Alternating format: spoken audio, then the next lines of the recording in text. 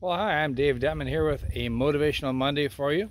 And we are actually on vacation. I am somewhere in Missouri today. We're actually going to Great America with the whole family, and should be a lot of fun. It's the first Great America of several that are opening. They opened a couple days ago. From here, we're going to head up to Wisconsin to see more family. And there's a couple of theme parks up there that just recently opened. So things are starting to come back to life because of COVID-19. And that's part of the reason for today's Motivational Monday, is to let you know that life goes on. And there's a lot of fun things we can still do out there. Spend time with family, spend time with friends. Call a loved one and say hello. Call a friend and say hello. Check in and see how they're doing. This whole thing is about life and family and love. And that's something that I think we've learned from these last few months. So if you do nothing else, check in on your family and friends and befriend somebody.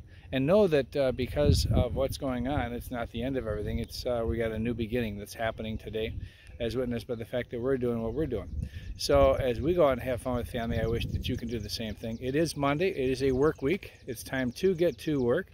And we're seeing all kinds of people that are doing all kinds of things. We're seeing builders out building, carpenters of every type, electricians, plumbers, everything is moving.